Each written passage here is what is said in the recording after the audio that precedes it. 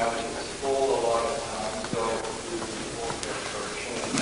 It's really my great pleasure to introduce Stanley Meyer to you. Here, I'll give that in case they come in.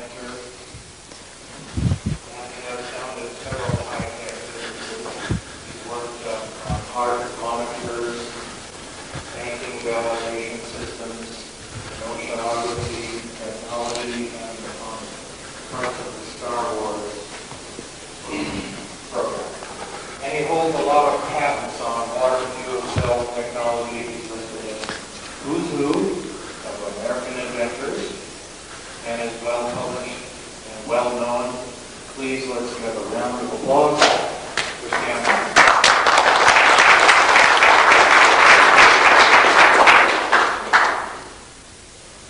Thank you very much, and thank you for coming this morning. If I'm not an early riser, so if I'm not activated, you can kind of kick me a little bit, and we'll go on. Communication is really the name of the game in trying to develop new technology and get it commercialized.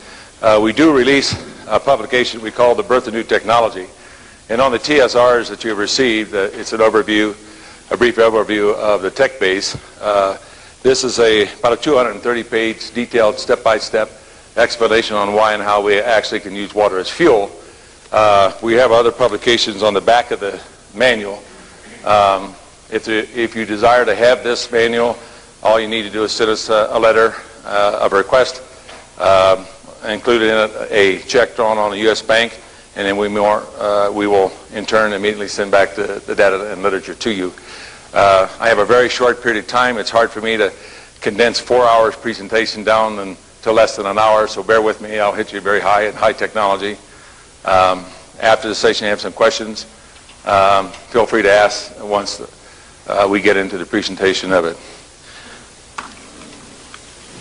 Can you turn on the slides? Slide projector. In the historical events in inventing and developing, back during the Arab embargo, I did an analysis as to why we had an energy problem, and it alarmed me that a little country over in the Mideast could actually cripple the United States, because the industrial base of the United States and the world is based on what? The supply and utilization of energy. My background is quite diversified, from high-tech research and development, product development engineering, corporate entrepreneuring.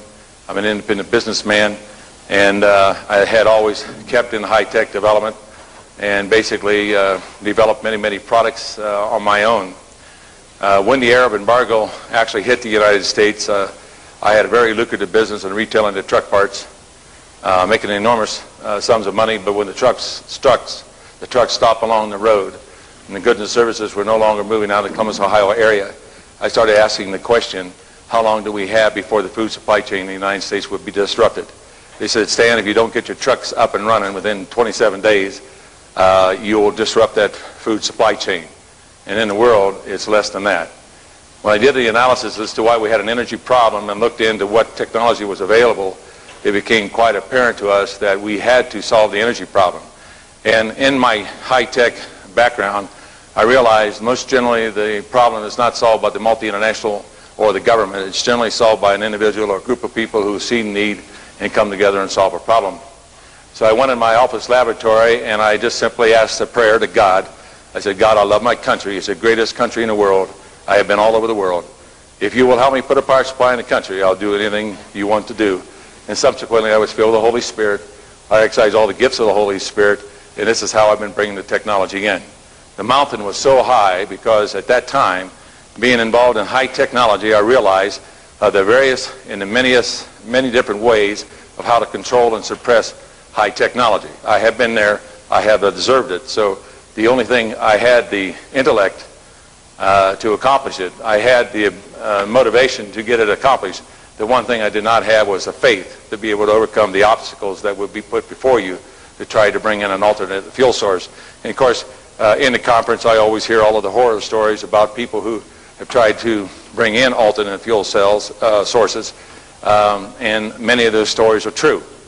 So I needed to release my faith under the Lord. The first objective was to be able to, that I knew from my prior experience, legalize the technology first and then bring the technology out. There are many loopholes in the national and international patent laws, And so it's required that you would understand these loopholes and try to prevent a technological blockage from occurring. Now back then, it became quite obvious it was not going to take one patent, miracle patent, to solve the energy problem. It would take many patents integrated together to come up with full systems development. Many problems that confront the inventor, that they make a classical mistake in developing their ideas, is they do not develop the technology to maturity. We always talk about the environmental problems, and we are leading into a world global crisis in many different areas simultaneously. In the case for the privilege to run an internal combustion engine off of fossil fuel for the last 70 years or so, all those nice little chemical oxides going out of the exhaust when that car or engine or diesel engine is running off of fossil fuels. Those chemical oxides are actually electrovalently linking up to the ionosphere. It's shutting off the light, sunlight coming into our atmosphere. Several years ago, I was taken to a very beautiful part of the tundra of the Scandinavian countries. In Sweden, I had recently gone back and all the trees were dying. And they asked me, Stan, why are our trees dying? The very trees that we need in order to convert the CO2 back to O2 to have the O2 for breathing. And I said, well, the chemical oxides that are electrovalent linking up to the ionosphere is shutting off the sunlight by as much as 10% in certain global regions, is allowing the viral germ of blight to be formed, which is now killing off our trees that we need to order to sustain and maintain life on Earth. In conclusion, we always talk about the greenhouse effect, that the chemical oxides are heating our air. We're having tremendous climatic conditions. It's continually getting worse. The polar caps are melting at a rate now to cause the surface of the oceans to rise 1.5 inches per year. If you have any land down in Florida, I suggest that you try to go to higher ground in the next couple of decades. I believe the highest elevation in Florida is 50 feet. So it won't take you very long to calculate how long Florida will be underwater. In conjunction to this, of course, the polar caps are melting. It's causing an imbalance, and the Earth is starting to wobble even at a faster rate than it has done in the past. But in conjunction with all of this, the core samples from the polar regions have shown that prior to the Industrial Revolution, the oxygen content in the air was around 30%. For the privilege of driving an internal combustion engine off of fossil fuels, that 30% has been dropped to less than 20%. You see the O2 going in through the engine and linking up to the chemical oxides is coming out to a poison. It is very illogical for us to say we're very intelligent, yet it's illogical that we have allowed a few men to control our economies in such a way that we're killing the Earth ecological life support system. It is illogical to pollute the air, the land, the water, and sea and expect that we're going to live for a period of time to tell about it. We're almost at a crossroad where we may not be able even to reverse the damage that is being occurred on this spaceship called Earth. In conjunction to this, in running an internal combustion engine, the O2 content is dropping to less than 20%. Population will go from about 5.6 to around 9 billion in the next 12 to 15 years. And China's opened the doors to Western technology, and it's estimated it'll be roughly about 1.3 to about 1.5 billion cars running around. And when you're driving your car, you're processing hundreds of thousands of millions of cubic feet through that engine, and you're causing the greenhouse effect. Now, we must be able to reverse the ecological damage that's being done to Earth, at the same time be able to maintain the industrial base of the world. Many of you probably are not aware of that during the Gulf Arab War, the UN really got the United States to use a form of nuclear weapons, low energy grade tank projectors that would penetrate the surface of the tank. If you would look at this photograph, you would see the tanks were blown apart like paper mache. If you look at the corpse were carbonized from inside out. Under the Freedom of Information Act, it was absolutely confirmed that we released well over 100 tons of one of the most highly radioactive materials over there. It has also been confirmed that Saddam Hussein kept his promise and used chemical biological agents over there. And of course, the so-called Gulf War syndrome has all of the effects of the radiation and the chemical biological agents. A lot of the oil over there is contaminated. I had very high-level meetings with representatives from the Arab nations that have confirmed this. 5 nations have confirmed that this oil is contaminated. If this contaminated oil would be allowed to come in our country or any country in the world, then the internal combustion engine would become the greatest war weapon that you could have ever imagined. If that contaminated and radioactive oil comes into a country, you can imagine stopping behind a car when at a traffic light in the summertime when the window's down and breathe this contaminated oil. I will assure you, in all probability, you'll develop lung cancer. And the internal combustion engine, under this condition, you could probably knock off about 220 million Americans and do it in less than 2 years or so, and knock off about 360 million Europeans. Whether the oil is cut off to us or not, by war or by contamination or by other means, the Arabs are not in love with America.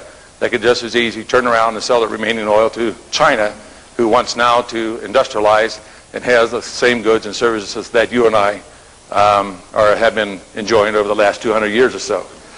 The key to this, trying to solve the energy problem, was naturally to go to water. A lot of people don't realize that when you drive your car on gasoline or diesel fuel, you're actually running off of hydrogen. The gasoline roughly has about a half a pound of hydrogen into it by atomic weight. Water, on the other hand, has 2.5 times more hydrogen to it, and under the National Bureau of Standards, it's 2.5 times more powerful than that of gasoline. So it became quite imperative that if we could use water as a fuel source, we would not only be able to solve the environmental pollution problems, but we could sustain the industrial base of not only the United States, but the world at large. Therefore, we would not go into a global economic chaos as oil is being dwindled. It has been confirmed that the OPEC oil fields are depressurizing, much like they had depressurized in the United States. But you can't keep pulling all the oil out at the large volume that they have. OPEC had informed the industrial leaders several years ago that they could not increase the demand of oil to supply for the increasing industrial base of the world. Their natural pressure is dropping 3 times faster than occurred in the United States, and you can calculate very quickly that, in fact, if those fields become depressurized at the rate, we probably have roughly about 8 years or 12 years of supply of oil coming out of the Mideast. After that, the dominoes effects will occur. Countries are now and would become destabilized, and in all probability, global war will occur over energy. Believe me, that is a very realistic view of what's confronting us.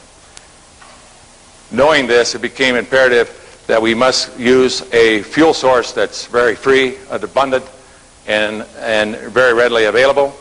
It also turned out that water per pound of natural gas compared to water, it's about 1 pound to 1 pound. 1 pound of gas to 1 pound of water. The blessing to it is that the water provides its own oxygen for combustion, so therefore you eliminate